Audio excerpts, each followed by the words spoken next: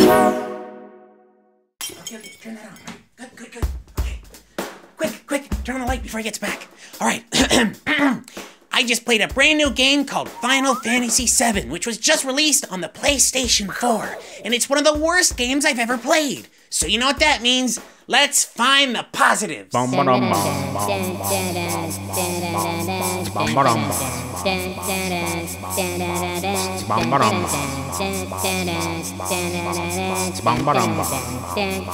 Gary Gamer presents positives.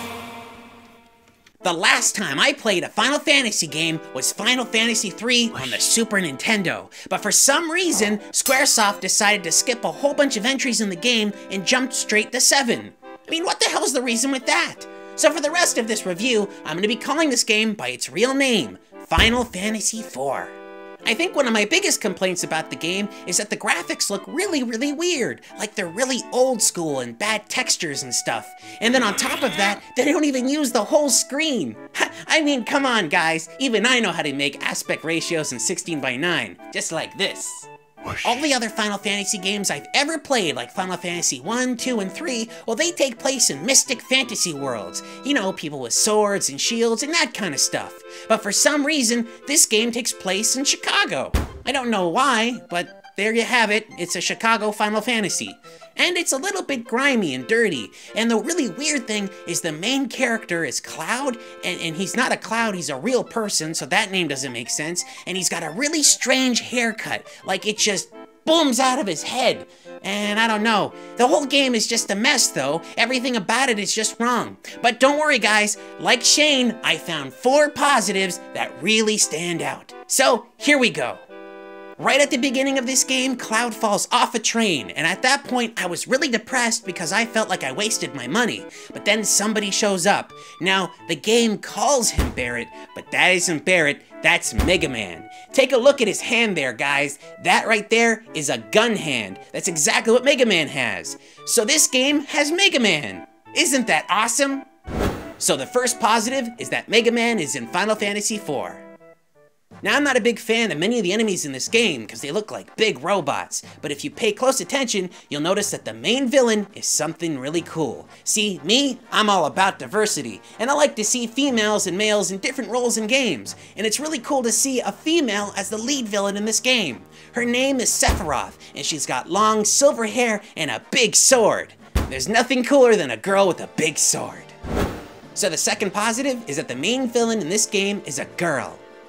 Anyone that's played any video game ever hates buddy systems. You know, AI buddy systems where you have to watch over somebody that really sucks. Well, in this game, they did something really cool. So you've got this buddy character that's supposed to be coming around with you all over the place named Aerith, and she's just a weakling. She plays with like flowers and mystical orbs and stuff like that, and it's never really fun. And about the time I started to really hate her and didn't want anything else to do with her, Sephiroth comes out from the sky and stabs her in the chest. It was amazing! It's like the game developers knew exactly which characters I hated and wanted to get rid of them for me. That's just foresight right there. So the third positive is that Aerith gets stabbed in the chest. Now guys, I know I complained a little bit about the graphics earlier on, but you gotta hear me out here because I think this positive is really cool. Now, I'm a big fan of comic books. I like this one character named Shazam or Captain Marvel, and Captain Marvel is this young little kid named Billy Batson, and he has this like thing that he does that he turns into this big superhero that's kind of like Superman. It's actually pretty cool, and Final Fantasy IV is all about the Shazams. See, everybody in this game are kids for some reason, and when they get into a fight, they turn into adults. It's actually really cool. I wish they would have showed you the transformation sequence, but you know, I get it. You gotta leave something to the imagination, and they totally did that completely right in this game. It's one of the best features of the game, having kids turn into adults to fight other adults. It's pretty cool. So the fourth positive is that everybody in this game is like Shazam. So, as you can see, Final Fantasy IV's got a couple of really good things going for it, but overall, I don't think it's a very good game, especially if you're a longtime fan of Final Fantasy like I am. Anyway, guys, thanks for watching. What are you doing in my house? Oh no! Get out of here! Oh, no. Get out of here! What are you people doing here? Are you shooting? What?